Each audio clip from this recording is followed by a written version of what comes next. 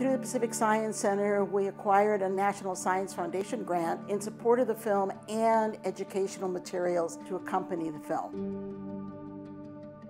Amazon Adventure is going to be another wonderful film, but it's also a very important film because it'll take the students and all audiences on a journey that should spark curiosity and discovery about natural selection and evolution.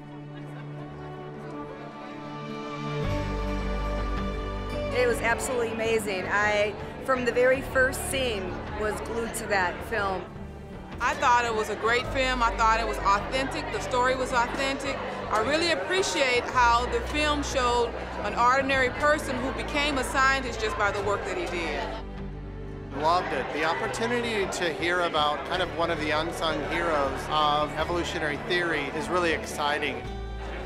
I thought it was great because so much of what we try to do as teachers is to connect kids to experiences, and the knowledge will follow. I think it's fabulous because a lot of my students will never get a chance to go to Brazil, and so seeing the animals in 3D in their natural environments is just blow their minds. They can see adaptation, they can see evolution, they can see mimicry, they can see camouflage, all those terms, and it's so vivid.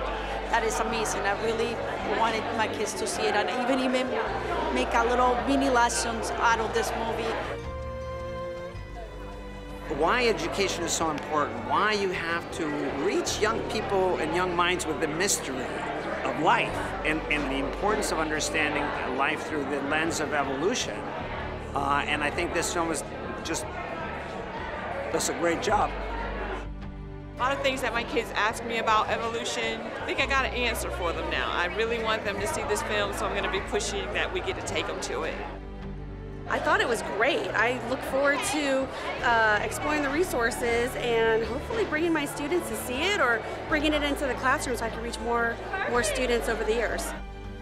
I know it is a film that my students would enjoy and learn a lot from. It shows them that just through curiosity, you can make a difference.